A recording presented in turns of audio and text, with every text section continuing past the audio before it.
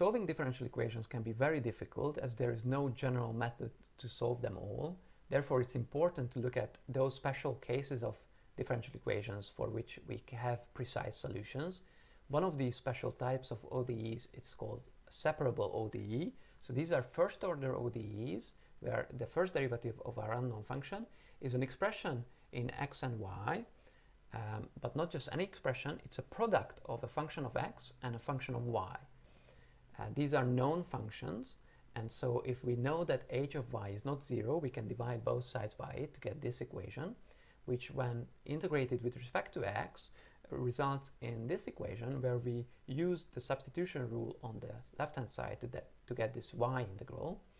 And so now we have two integrals, one as a function of y and another one as a function of x. Therefore, if we can evaluate these integrals and then solve for y, we get the general solution. So this function of y on the left hand side, let's denote that by capital H of y. And so if we can invert that function, solve for y, we obtain the general solution of our ODE, y being h inverse applied to the indefinite integral of g of x dx. Let's look at a concrete example and consider the ODE where y prime is equal to k times y. So now g of x is equal to 1 and h of y is equal to k times y, for example. We can divide both sides by y, assuming that y is not 0, and integrate with respect to x to get this equation of integrals, both of which we can evaluate. The left-hand side is the natural logarithm of mod y, and the right-hand side is k times x plus any constant c. Therefore, we get this equation, this relation, which we can solve for y by using the inverse function of the natural logarithm, the exponential. Exponentiating both sides gives us mod y as e to the kx plus c, or in other words, y is plus or minus e to the kx plus c. That plus or minus e to the c we can collect and call by the letter a, and then we say that the general solution of y prime equals k times y is y equals some constant a times e to the kx. And note that that constant a can even be 0 because of the very first step where we divided by y. We were assuming that y is not equal to 0, whereas y equals 0 is actually a solution of this ODE. Now let's solve some more separable ODEs. Solve the separable ODE y prime equals 1 over y and select the curve that solutions have for their graph. So pause the video and make your selection now. Okay, I hope you paused it and have found the solutions to have parabolic arcs for their graphs. Well, we can multiply both sides of this ODE by y to get y times y prime equals 1. Then integrate both sides with respect to x and use the substitution rule to get the y integral on the left-hand side, that is the integral of y dy, and the integral on the right-hand side is of course the integral of 1 dx. Now these integrals we can evaluate. On the left-hand side we get y squared over 2 equals x plus any constant c. And if you look at this equation, this is an equation for a parabola.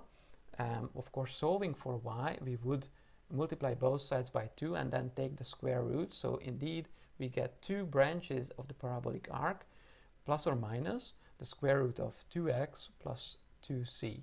So this is why we get parabolic arcs for the solutions of these curves, for the graphs of these solutions, that is. Let's look at the next question.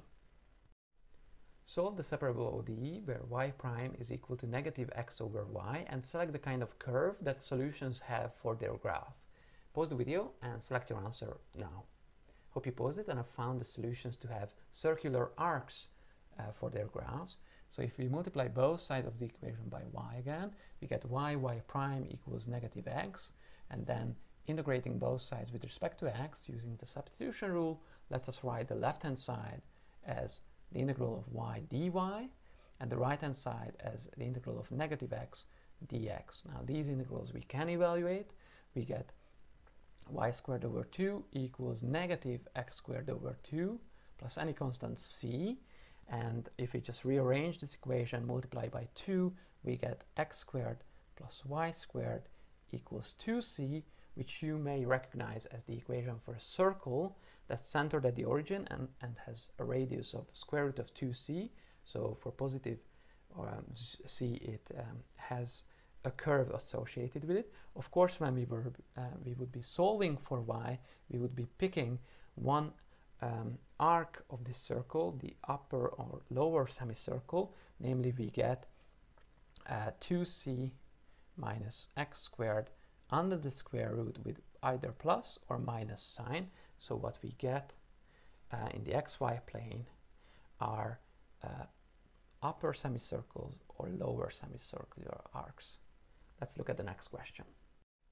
Solve the separable ODE y prime equals negative 2xy and find the limit of the general solution at the infinity. So the limit as x approaches positive infinity of y of x. Pause the video and input your answer in the box. Hope you pause it and find this limit to be 0. Well, let's just first solve this ODE y prime equals negative 2xy. First we divide both sides by y. Well, we may recognize that y equals 0 for all x is also a solution, and for that the limit at infinity is 0. Now if y is not 0, we can divide by it and get y prime over y equals negative 2x, which then can be integrated with respect to x both sides, and then we get, using the substitution rule, the y integral, that is the integral of 1 over y dy on the left hand side, and the x integral, that is the integral of negative 2x dx on the right hand side. Now these integrals we can evaluate. We get the natural logarithm of mod y on the left hand side, and we get negative x squared plus any constant c on the right hand side. Exponentiating both sides and taking the mod into account, we get y to be plus or minus e to the negative x squared plus c, and so which we can write as plus or minus e to the c over e to the x squared. And when written in this way, it becomes apparent that the limit as x approaches infinity of y of x is indeed 0, because upstairs we just have a constant that is divided by e to the x squared, and as x approaches positive infinity, e to the x squared also approaches positive infinity. Therefore we get a 1 over infinity type, constant over infinity type of expression that is 0. Okay, let's look at the next question. Solve the following initial value problem and then evaluate the solution at x equals 2. Pause the video and input your answer in the box. Hope you pause it, and I found this value, y of 2 is 3. But first let's just solve the ODE. It is a separable ODE, it's just in disguise. We just need to divide both sides by x and also divide both sides by y plus 1 to get y prime over y plus 1 equals 1 over x. Now here we assume that y is not equal to negative 1 for all x, but we already know that y at 1 is positive 1, so that is indeed true. And so integrating both sides with respect to x using the substitution rule on the left hand side leaves us with the integral of 1 over y plus 1 dy being equal to the integral of 1 over x dx. Now these integrals we can evaluate. They will be the natural logarithm of y plus 1 being equal to the natural logarithm of x plus any constant c. Now here I didn't write the modulus sign, and this is because I know that initially the value at x equals 1 is 1, so here we have a positive function, and that will remain true. And also I'm interested in the case where x is equal to 2, so I don't need to put the absolute value sign there. Now exponentiating both sides gives us y plus 1 equals x times e to the c, and therefore y is equal to x times e to the c minus 1, and now comes the initial value that we are given. So we know that y of 1 is supposed to be equal to 1, but if I plug in y of 1, I get e to the c minus 1, so this is supposed to be 1. Therefore I can conclude that e to the c is equal to 2, and using that in the original solution that we have found, we find that the general solution is 2 times x negative minus 1. So when we plug in x equals 2, we get 2 times 2, negative 1, that is 4 minus 1, that is 3. I hope you enjoyed this video, and I'll see you in the next one.